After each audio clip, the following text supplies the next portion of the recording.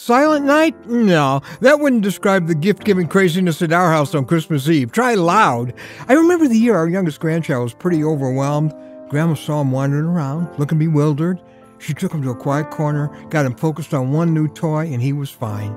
She was his one safe place in the chaos. You know, for me and for millions of others, that one safe place is Jesus. And he'd like to be that for you.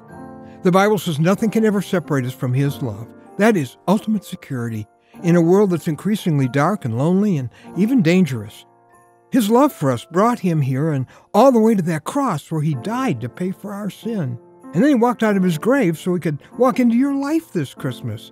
And you're safe because his love is unloseable, his power is unlimited, and he's bigger than your greatest fear. And you can belong to him today. Would you contact us at 888-NEED-HIM or chataboutjesus.com? He is your one safe place.